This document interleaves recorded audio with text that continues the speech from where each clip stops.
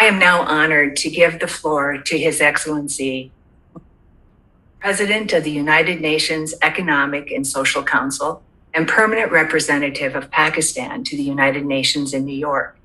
Thank you, Mr. President, for joining us. Excellency, you have the floor.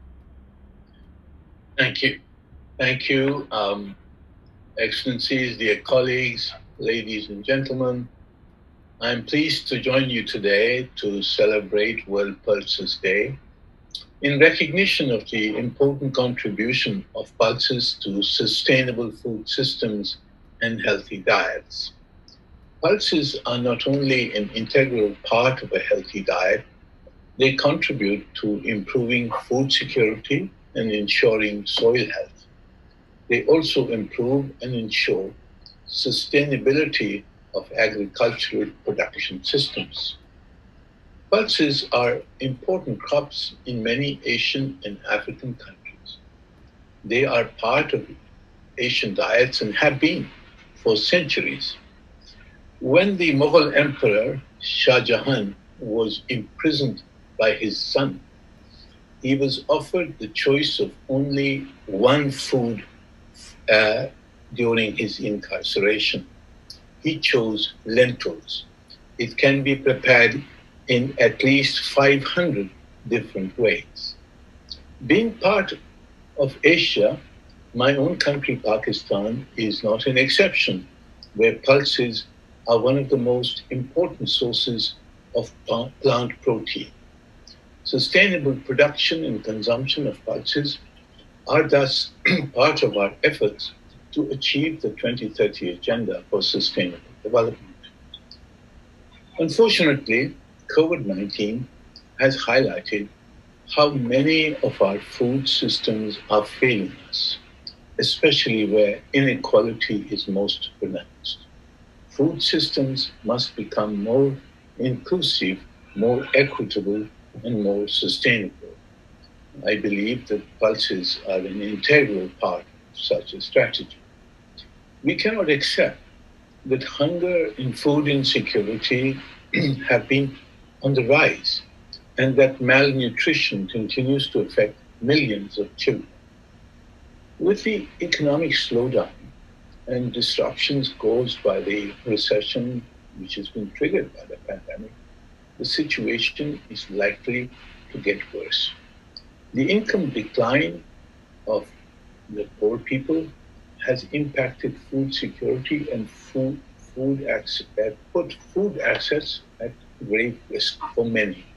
The most impacted are the poor and the vulnerable, as they spend an average 70% of their total income on food. The World Food Program estimates that 149 million people were acutely food insecure across 79 countries in 2019. COVID-19 is projected to bring the total number of acutely food insecure people to 272 million by the end of 2020. Excellencies, dear friends, we need a humanitarian and emergency response to hunger and to disease. But we need at the same time to work to strengthen our food system and to make them more sustainable and resilient. We need to invest in sustainable agricultural-related infrastructure to ensure market access for remote and small-scale farmers in the developing countries. We must work together to make sustainable agricultural technologies available to developing countries on concessional and preferential terms. There is also an urgent need to find a permanent solution to the billions of dollars of agricultural subsidies that are provided by industrial countries, which have led to chronic overproduction of certain crops, dumping of surpluses, and distortions in global markets, especially in the developing countries. Dear friends, food systems were identified in the 2019 Global Sustainable Development Report as a particularly important area for change because they have ripple effects across the SDGs. They are critical for human health and well-being.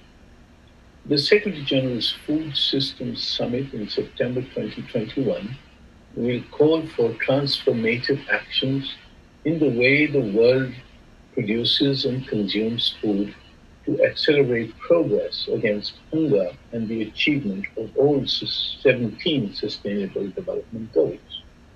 I am sure that pulses will be an integral part of this strategy. This will be an important contribution to the decade of action to achieve the Sustainable Development Goals by 2030.